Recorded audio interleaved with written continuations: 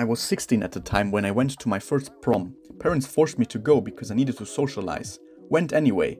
Stood in the corner most of the time alone. Decided to walk outside of the building because nothing better going on anyway.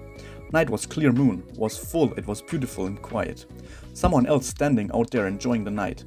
She burst out into laughter, which struck me as Ave, since she always seemed the aloof type. We sort of glanced at each other for a moment. Later we eventually gathered up to courage to talk. Basically guessed that I did not come here out of my own volition.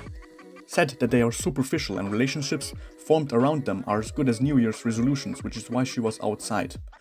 Pixie haircut and your usual edgy attire hoodie and baggy pants. Sort of clicked from there, decided to leave the place and walk.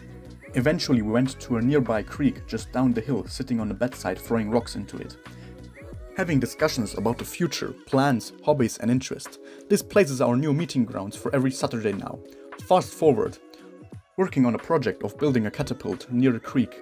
She turns to me and wishes that she could keep in contact. No phone numbers, no social media except exchange Steam accounts. No games bought or friends. Basically uses it to find games to pirate. Practically a ghost online. End up playing Terraria and Minecraft, building an entire world. Fast forward to now, 21. She wants things to be more than friends. It's been 5 years. Maybe I should thank my parents for forcing me to go after all.